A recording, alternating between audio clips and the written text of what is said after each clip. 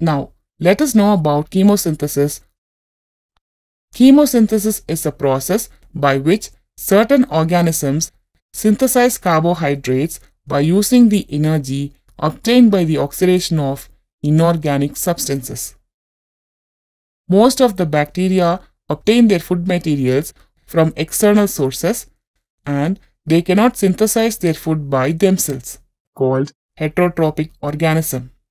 Whereas some bacteria are capable of synthesizing their food either by photosynthesis or chemosynthesis.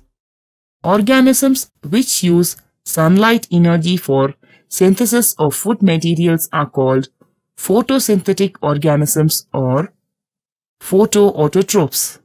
Those organisms which use chemical energy for the synthesis of carbon compounds are called chemosynthetic organisms.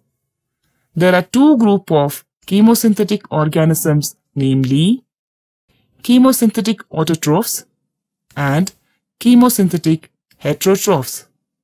What are chemosynthetic organisms? Those organisms which use chemical energy for the synthesis of carbon compounds are called chemosynthetic organisms. What are chemosynthetic autotrophs? Examples for chemosynthetic autotrophs are Nitrosomonas, Beggiatoa. Nitrosomonas oxidizes ammonia into nitrite. The energy liberated during this process is used for the synthesis of carbohydrates. Ammonia plus oxygen forms nitrogen dioxide plus water plus hydrogen plus energy. Beggiatoa oxidizes hydrogen sulfide to sulfur and water. During this, the energy is released and used for its growth. Sulfur is stored as granules inside the cell.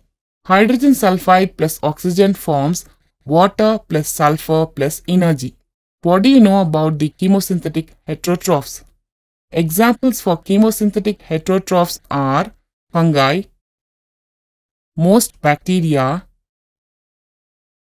animals, and man. These organisms cannot prepare their food materials, hence they are heterotrophs. They obtain the energy for growth by chemical reactions, that is, by oxidizing the organic compounds. Example, energy is released when glucose is oxidized in the process of respiration. Thus, these organisms are chemosynthetic heterotrophs.